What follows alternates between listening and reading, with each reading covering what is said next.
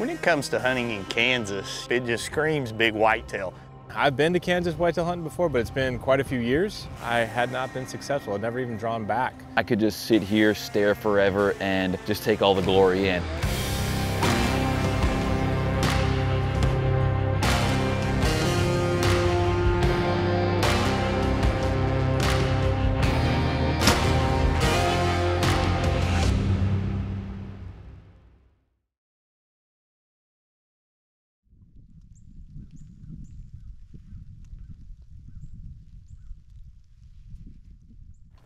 We're about to start the hike. We're going to the other end of this soybean field. Gentry's going with me, and Michael and Steve are going down this direction here into the soybeans. And we got some pretty big Kansas bucks that are covering a lot of ground here. The weather, as you can tell, was a little bit shaky. We rolled in, it was about a, I don't know, 50-mile-an-hour wind yesterday out south. Knew the big storms were coming. They hit this morning right after we got done sighting in our bows, and it has been a steady rain since then.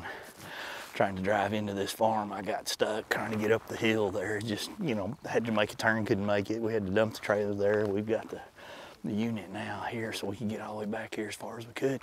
We're gonna start hiking. If it quits raining, I think these deer are gonna get up and we'll see some action.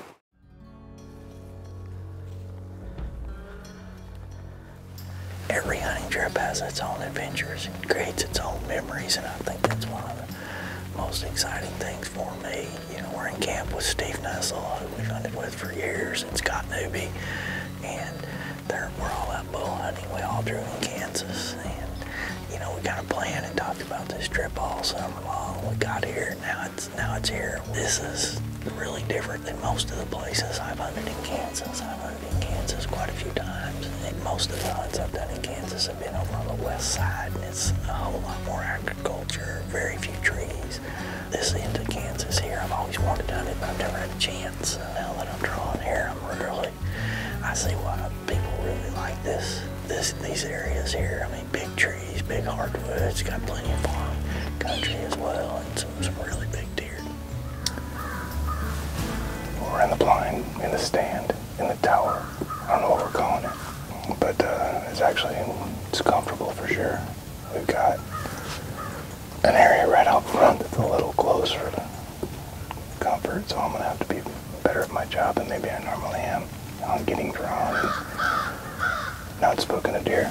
But it looks like a really good spot. I mean, there's a lot of areas from which deer can come and where they can go. Wade is about at least several hundred yards, half a mile to our right, on the edge of a field. So evidently there's bucks that are trolling the area. Some good sized ones. A really, really good one is mostly nocturnal right now. So we're here ready. Probably be a little while before we see anything. I mean, hopefully we see something, but it's going to be a minute for sure, I think. And we'll just sit here and be quiet.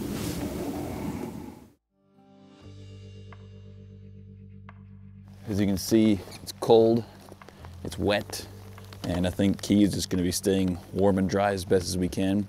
It sounds like we have a couple of 4x4 bucks, 2 different ones that have the decent size in there, but with all this weather, from what they're saying too, like anything could come in, so I'm fully prepared for anything to happen, and just hopefully get off a good shot. But with the weather and everything coming, cold weather behind it, that I think things should be moving, especially as warm as they've been.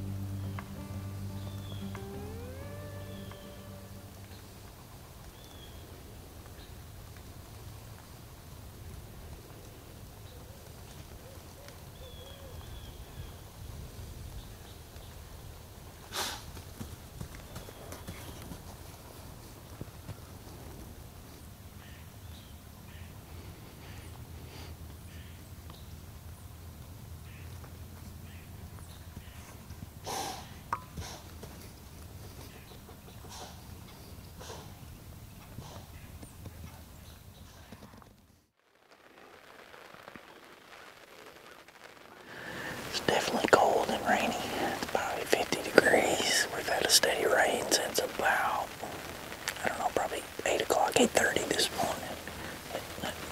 And winds changed. You know, we rolled into Kansas yesterday. It was 80 and hot and a 30 to 50 mile an hour southwest wind. And then this little front came through. It's supposed to keep temperatures down all week, 60s and 30s, maybe low 40s, which is, you know, pretty decent hunting weather. I know they like it in the 20s, but I'm pretty soft. So we're gonna hope that we see a lot of movement and like to hunt on days like this where there's a light rain and a little front coming through. I've always felt like right when that rain quit, a lot of deer will get up. They kind of shake off. They get that water off. They come to eat. We've got 2 soybean fields on top of this ridge and kind of a little pinch point here. Great bedding area out in front of us. And there's a corn pile out there too. And there's just a lot of deer. And talking to Hunter Burkert, he basically told me this is an area that they really have to work on the doe numbers because there's always a lot of them here. But they kill several big deer off this farm every year, muzzleloader season, bow season, and hopefully it'll be our turn.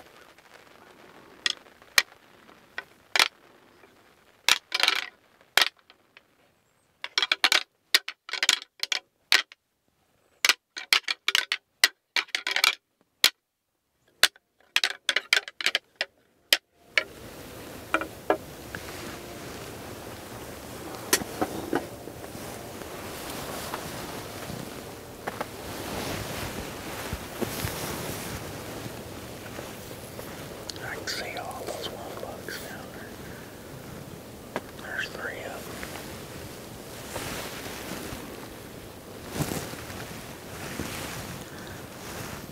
There comes another one.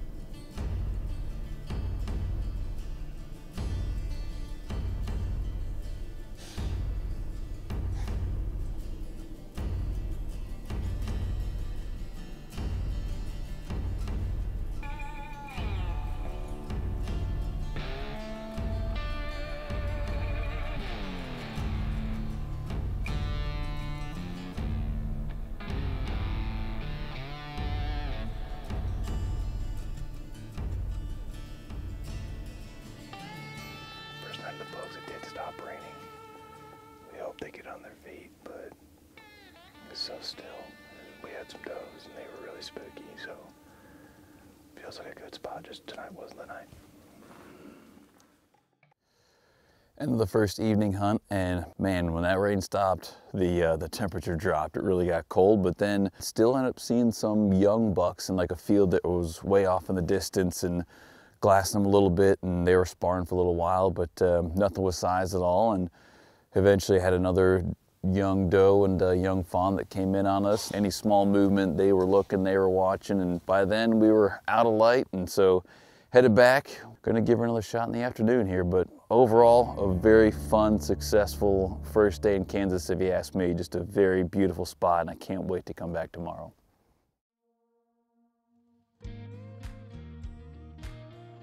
This scenario and this setup is really going to be a fun one all the way around. The way that our lodging is set up at the hotel, small town here in Baldwin City, it's a really neat backdrop. This is an old historical town from like 1850s. The college was created that's here. There's, you know, just a few restaurants, a few gas stations. You get the sense, small town Kansas, everybody knows everybody, but we're not too far from Lawrence and Topeka and Kansas City. And all of this agriculture that makes up this northeast part of Kansas just really sets up great for some incredible encounters. Where we're staying, like I said, it's an old hotel that's family owned, great lodging, good accommodations. We're able to hang out with the other hunters that are in camp. Many of them are some of our good friends.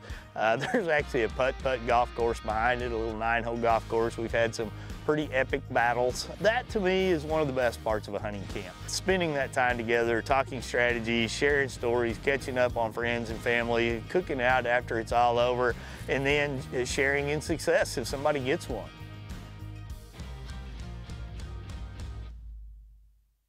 Day 2 this morning, as you can tell, it's windy, but it's always windy in Kansas, right? We got a northwest wind, I believe it is 15 to 25, gusting to 30.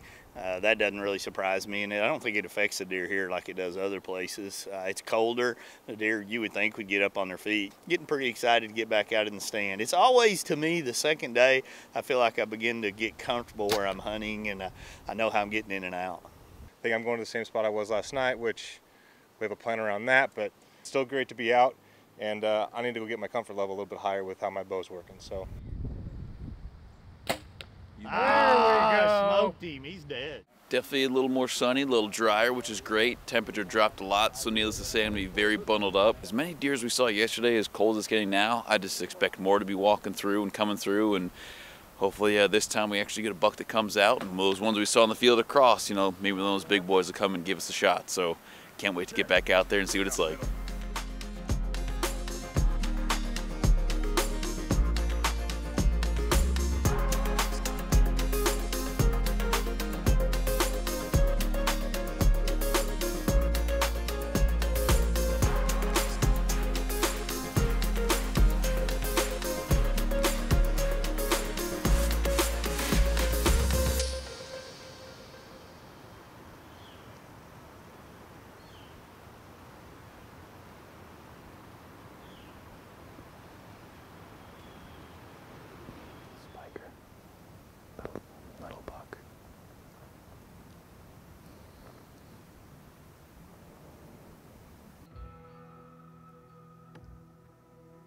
Saw a good little mix of deer throughout the night here.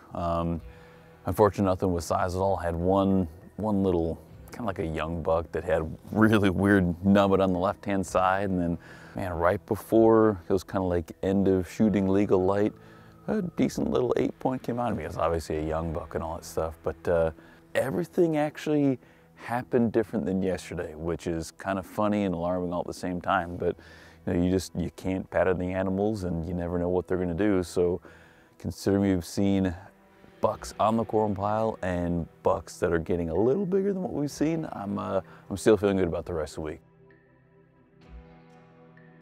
We were blessed with the presence of what I'll now affectionately refer to as the Stomp Sisters.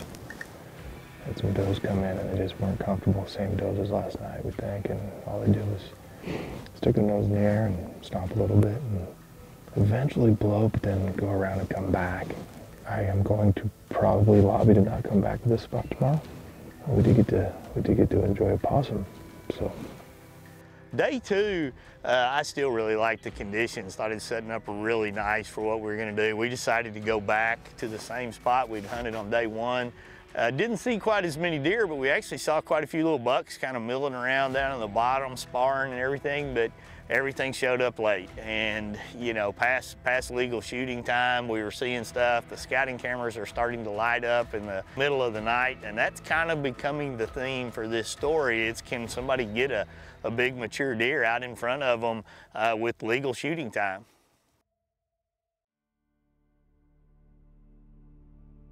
We are in an entirely different spot, different farm. We've been hunting with Wade and Gentry, and now Michael and I are probably about an hour away from them. We're both trying new spots tonight. Promising intel coming out of the place we're going to go into. There were some deer where we were at. They're coming in an hour or two after we got out, so we need to find some daytime deer, and evidently the spot we're going to has a few of them. Sun's out, it's bright. We're going to get warm getting in, and then hopefully get something walk out in front of us. Both Steve and I moved stands. Scott went back to the same place because that deer that they've seen over there is a big one, so hopefully they'll get a chance. storm from Monday. Our blind had been toppled. Ginger and I were able to get in here, get it lifted, get it back up. Right now the winds are perfect. I mean, they're blowing in the 3 windows that we have open, just perfectly hitting me right in my face. And this is a spot where, you know, you can kind of see several fence lines and, you know, kind of tree lines all coming together in one little point here.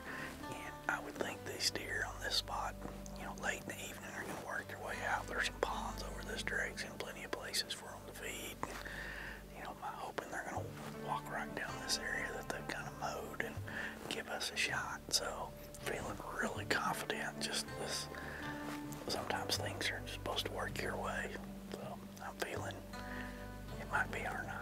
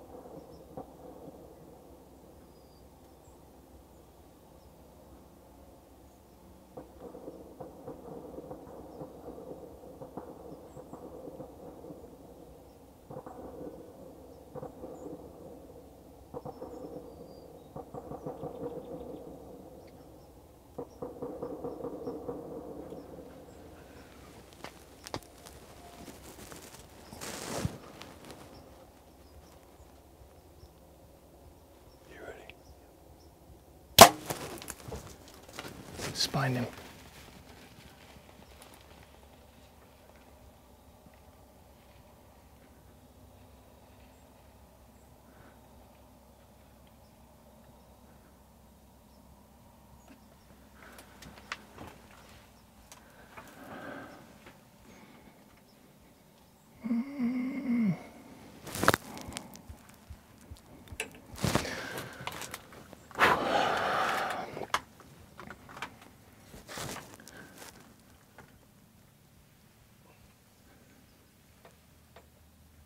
I know we're recording.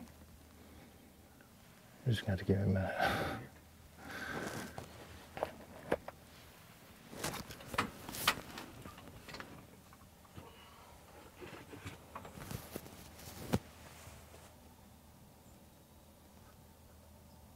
We got an arrow in one. I know that for a fact.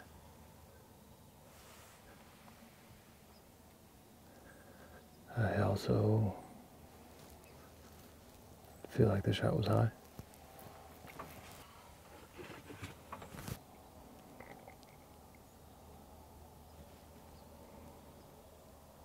We'll watch it back for sure. I mean, we ain't doing anything for a while, but we'll probably try and watch it back here in the blind. And then my guess is we'll put out some calls, wait till it's dark, back out. I can't believe I just got drawn without spooking the deer and then shot high. I had time. Then I may be being hard on myself right now. Like it may, but it didn't feel like the best shot in the world, that's for darn sure. It just didn't. I don't think he went very far. I think he's probably about 100 yards out, bedded down. What do you think, Michael? I mean, you think he's dead? I mean, I was looking through the viewfinder, but I'm pretty sure that was a decent shot. Okay, well maybe There's a slight chance I heard him crash out there. I did hear a crash. Okay, so maybe I'm being really hard. I'm really critical of myself. Super excited right now. Okay. I'm really critical. I mean, the last thing I want to do, and I've done it. I put an arrow through a pincushion. I was one of the pincushioners before the executioner and Mr. Wade Middleton came in and took that deer. It didn't feel like the perfect shot, and maybe that's why I'm bummed. I don't know. I also don't want to get my hopes up based on what Michael just said, because I know I could have made a better shot. But that said, maybe we have a dead deer. We are not going to do anything stupid. We're going to probably, when I stop rambling, we'll watch it back, and we'll let everybody know we threw an arrow at what looked to be a good mature buck. Hey, he wasn't the biggest horned Kansas deer I've ever seen in my life, but that is the biggest horned Kansas deer that's let me get drawn back on him. So I'm happy with that if we can harvest him. We started seeing some does and a few animals, you know, kind of moving around. We started hearing coyotes howling in the distance, and a coyote comes out in front of me, and I cannot stand a fawn killer.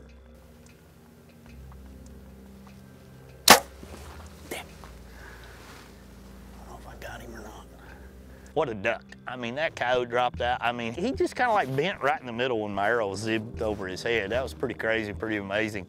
And all I can do is laugh. The light's getting low. We've got deer out in the field. We've got bucks over here starting to spar off in the distance as my phone starts vibrating in my pocket. You can actually see it in a stealth cam shot where the deer's jumping, and you can kind of see the knock up high. You can see just a little green piece up there flashing. Can't tell much else. You know, they're reviewing the footage. They're waiting for us to drive about an hour to get there, and we're on our way.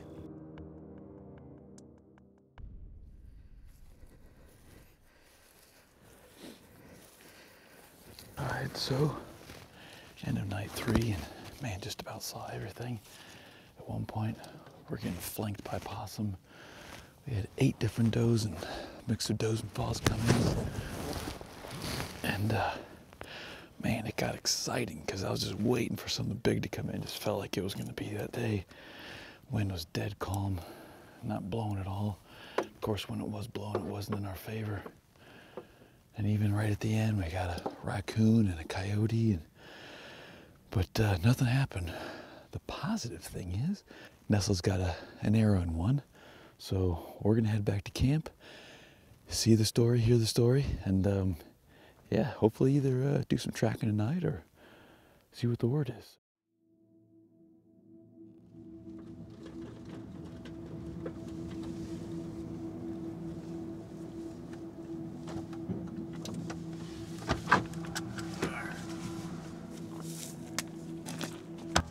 Morale?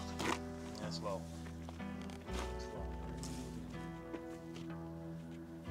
When I first saw the footage sitting out there in the cornfield and I looked at it, I mean, you know, we're looking at it on a small camera screen. I thought the shot was about 3 inches to the right and about 3 inches lower than where it turned out to be. And we didn't know that until we got back into the camp and really started looking at the footage. And Steve's really beating himself up. Steve is a guy, just like most good true hunters, they want to do right by the deer. They want the deer, you know, to expire as fast as it possibly can based on the means that they're hunting with. And, you know, this shot was high.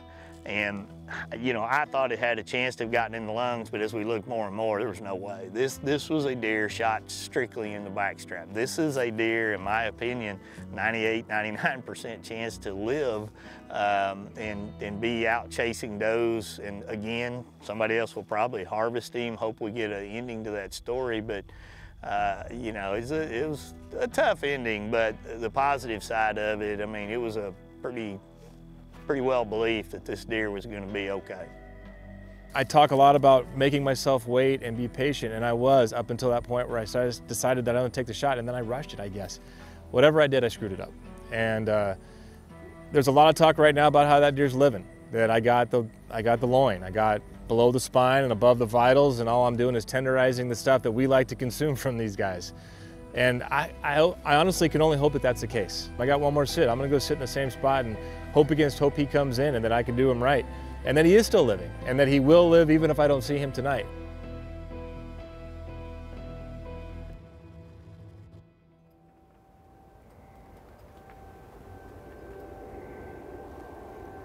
paying a price. This is my penance. I figured that the chances of a deer coming by tonight were slim. I figured the chances of the deer I shot at and hit high last night coming by were far less than slim. But I did not figure that I was going to get a lesson in agriculture tonight. I'm not exactly sure what they're doing, harvesting the beans or cleaning up the field or what they're doing, but they're making a lot of noise and they're creating a lot of dust. And this is what I get.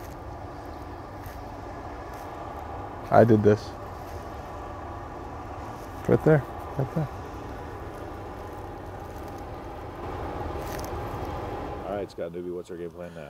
All right, so we talked to the outfitter, kind of looking through options. And it's like, okay, do we go back to this stand since we haven't seen the big guy at all, and or do we move somewhere else? Just made the executive decision to head back to the same spot that we've been in. The other spot is going to put us in.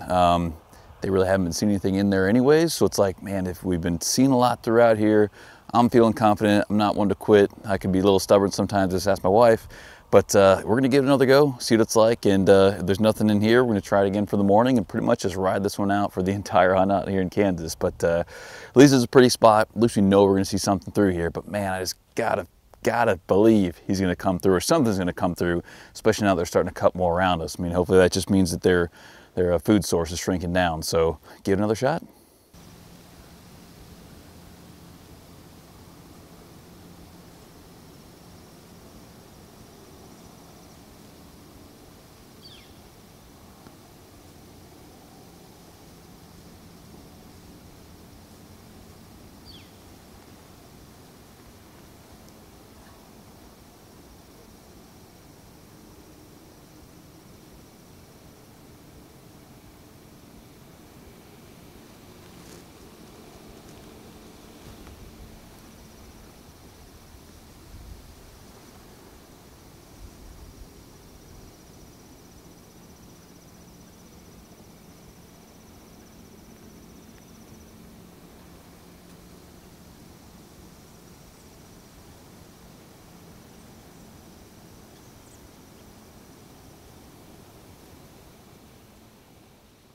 This evening, we had a new 9-point that came out, and that gives me hope. Not that I've given up hope yet. Man, I still can't complain about what we're doing. You know, it's a beautiful spot to be in, still seeing so much all around us. And anytime you hear that crunching, you know something's coming. You're just waiting for that big guy to come in. So, haven't lost all hope yet.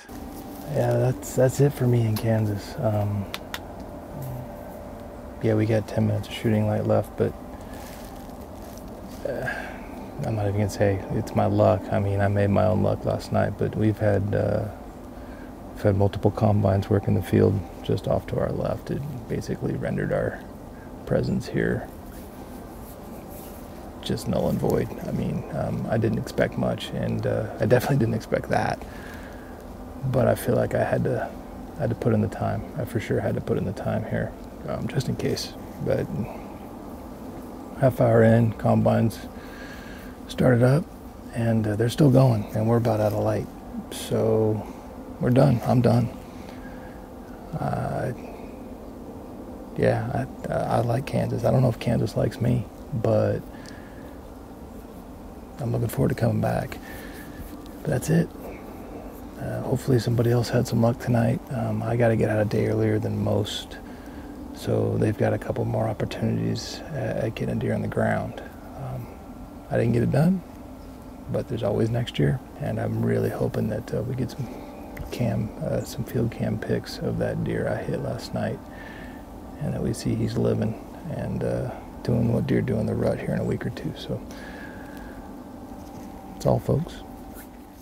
Gentry and I took our fourth night and went back to what they called the propane stand area and climbed up in there and got settled in, and we had some good encounters. Several does coming in, little spike out there chasing them around, and then right at dark, a buck, I saw this giant body, got my heart pounding, coming through the brush. Turned out he was not a shooter either. And as the night fell on the fourth night, you know, once again, the scouting cameras are lighting up after dark of deer all over the place. And as we fast forward, we're looking to our fifth night, and We're gonna head out to where we hunted the first 2 days in between these big soybean fields, get up on this hill. We know those deer are bedding down in front of it. We haven't been in here in a couple of days, and we'll just see what shows up. That's all we can do. We're in Kansas, we've got a chance. It's a positive sign. That's the first one of these we've seen this week, which is a new scrape. That's fresh right there. There's a couple of leaves that have fallen in it, but not many.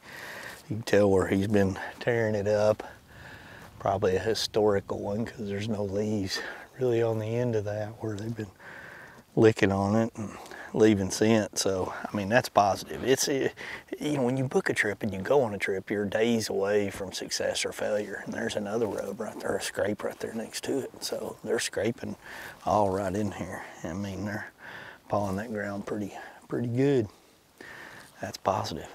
It's coming in the final Kansas hunt for this year at least, and this is kind of more of what I expected to see from a stereotypical Kansas type of hunting setup. Just open, expansive cornfield. We're gonna take the XTR out and kind of park in a little bit of a draw, walk a good ways to basically the opposite side of the field, and it sounds like there's a lot of stuff moving through here.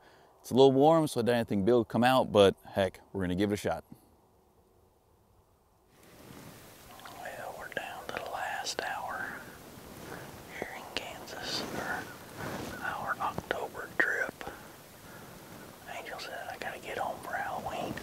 Trick-or-treaters are coming in a couple of days, so we're gonna hunt till dark today, drive home tomorrow, and maybe we'll come back when it cools down. We just, so far, been dealt a pretty tough hand heat-wise. We're seeing a lot of deer, but none that we wanted to take at this point. So we've got 1 hour left. Anything can happen though.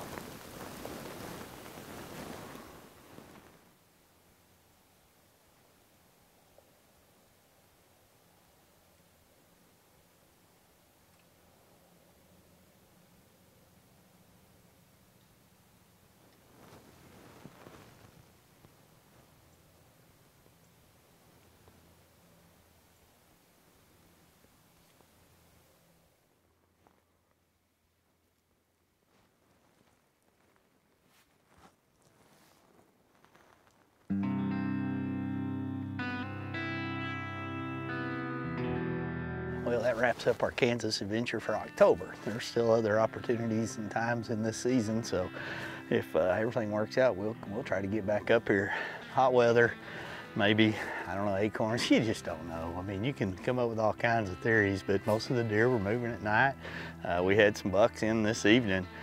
5 minutes left of shooting light. We had one on our left, a couple more out in front coming up, and other ones came up right up to the corn pile there. But I mean, it was well past legal shooting time for there, but it was just fun to see them, fun to have an encounter. You know, we had a great time here. Lots of good friends, lots of good memories, great putt-putt challenge, good food, good camaraderie, good encounters. We'll be back. We love Kansas. It's always been a fun place for us to come hunt.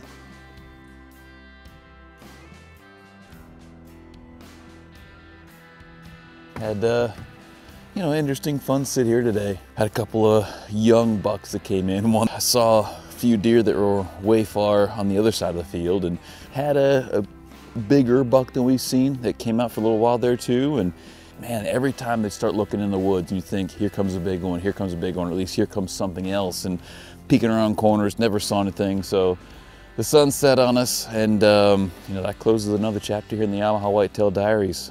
Kansas was awesome. You know, going home empty-handed from a deer standpoint, but going just full of great memories. Met a lot of great new people, shared a lot of wonderful stories too. Baldwin City's such a cool area, great place to go to. We hunt all the surrounding areas here too, and man, just has a new, warm, special place in my heart right now, and loving Kansas. Can't wait to come back here. And of course, that being said, if you guys can't make it out to Kansas, don't forget you have great hunting areas and opportunities in your backyard, whether it's farmers, get to know them, or you have public land all the time there too. So enjoy everything you can while you can, and realize your adventure.